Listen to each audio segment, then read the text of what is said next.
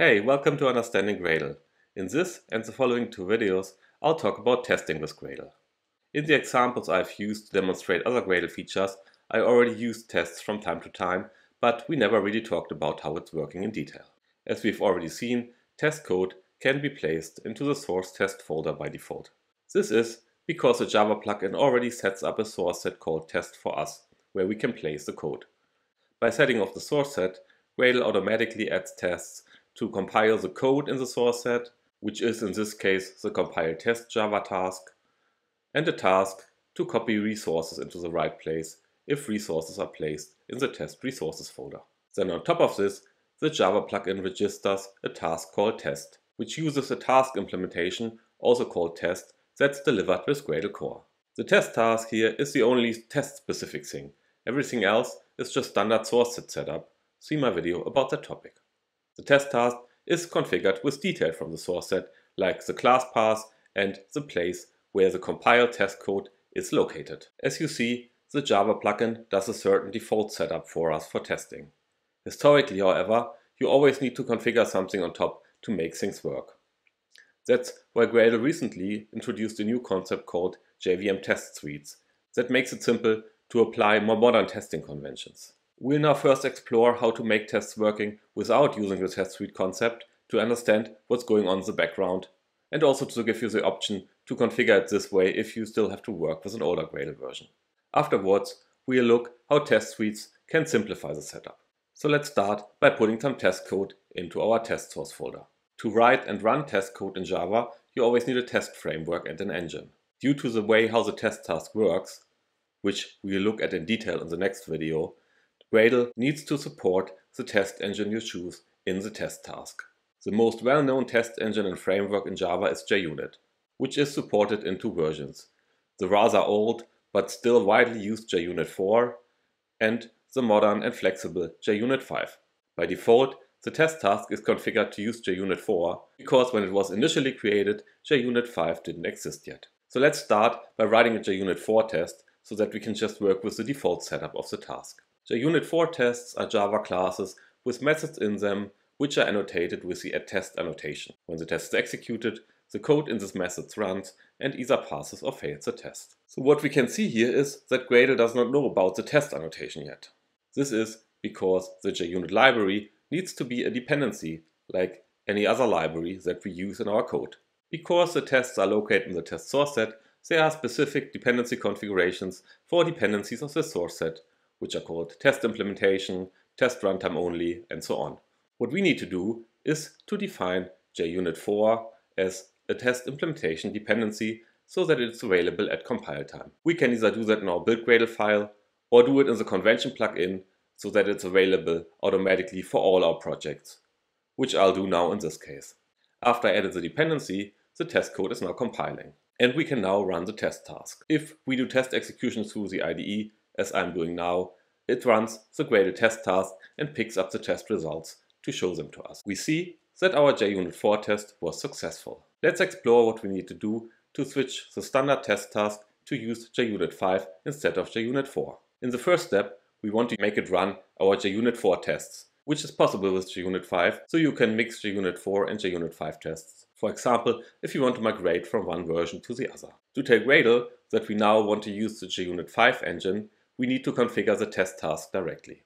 Here we say use JUnit platform. If we attempt to run our test now, Gradle will run the JUnit 5 runner, and that will complain that there is no test execution engine on the class path. Compared to JUnit 4, JUnit 5 is designed in a modular way where you can have multiple execution engines for your tests. So there is an engine to execute JUnit 5, also called Jupyter tests, and an engine to execute JUnit 4 test, which is called the Vintage engine. We now add the Vintage engine to our test runtime class path by declaring it as test runtime only dependency. If we now run again, we can see how the test executed as earlier. The difference is now that in the background, JUnit 5 was used to run the test. Next, we want to change the test to use JUnit 5 instead of JUnit 4. For that, we replace the test implementation dependency to JUnit 4 with a dependency to the JUnit 5 API. In the case of our rather simple test, we just need to adjust the imports in the test code to use the Jupyter annotations and assertion methods instead of the JUnit 4 annotations and methods. Oftentimes, you have different types of tests you would like to write. Our example is a typical unit test, where you test a single class or method directly. Other types of tests are integration tests or end-to-end tests, where you want to test a larger piece of software in combination. Often these types of tests require different kinds of setups. For example, an integration test or end-to-end test might need some additional dependencies to set up a certain environment in which the tests run. As I explained in my video on source sets, the SourceSet concept of Gradle already gives us all the things we need to do these different setups. If we create an additional source set, for instance for integration tests, we can define a different set of dependencies for them. As mentioned, this is all functionality of the source set concept already. The only thing we need to make this a source set that contains test code is to register a test task on top. We do this for our integration test source set. The convention is to give the test task that executes the tests the same name as the source set. So we'll get a task called integration test. In the task we can again state which test framework we want to use and do some more configuration, which will be the topic of the next video. Two things we have to do so, because this task is created from scratch, is configuring the class path for the test execution and the location of the compiled test classes. We get all this from the source set.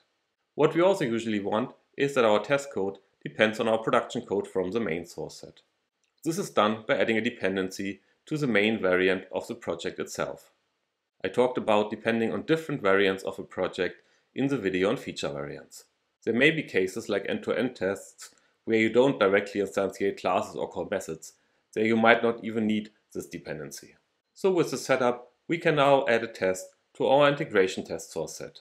In the test, we can use classes from the additional dependency that we defined just for the source set. The IDE also knows about our additional test tasks that we registered, and we can run our test from the integration test source set directly here in the IDE. Sometimes it can also be useful to register several test tasks for one source set. JUnit 5, for example, allows you to add tags to your tests and then filter by tag.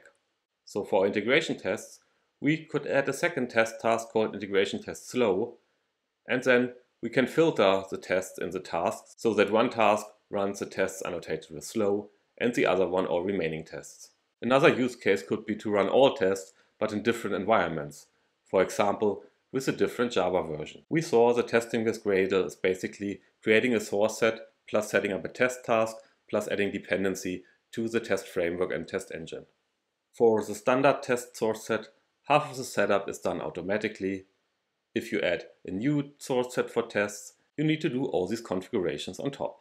But since these are things quite common to do in many Java projects, Gradle recently introduced the concept of JVM Test Suites to make the setup more compact and comprehensive. You can think about a test suite as something layered on top of the source set. For the standard test source set, a test suite called test is automatically set up by the Java plugin. For the test suite, you can then say for an instance to use JUnit Jupyter. This will not only configure the test task associated with the suite to use JUnit 5, but also add the dependencies to the JUnit 5 API and the execution engine. To make your tests use JUnit 5, you just need to do this one thing, and everything else of the setup is already done. If you want to add an additional test suite, like for integration tests in our example, you can create a new test suite like this. This will automatically create the source set in the background, so you don't have to do that anymore, and then it will add the test task and set up the dependencies.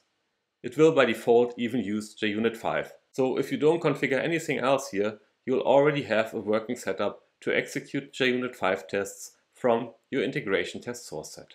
In our example, we also added the dependencies to the main variant and to an additional library. For compactness, you can now directly define these dependencies here inside the JVM Test Suite setup. However, this is just a different notation. You could also leave the dependency declarations as we did them before. Other things you can do here directly in the test suite definition is changing details of the associated source set, like the folder where the tests are actually in, or details of the associated test tasks. Note the test suites at the moment only allow one test task to be associated with the source set. But as you can see on the notation here, it is already planned to have multiple test tasks that are associated here. Right now, if you want an additional task, You still have to do it like I showed before, but you can still do everything else through the test suite setup. In the background, configuring a test suite uses the APIs we used directly before. That's all the basics I wanted to show you about the test setup in Gradle and how to configure it. In the next video, we will have a closer look at the implementation of the test task and what Gradle is doing when executing the tests. We'll look at more configuration options of the test task and how to optimize test execution. If you do not want to miss that, subscribe to this channel. See you then.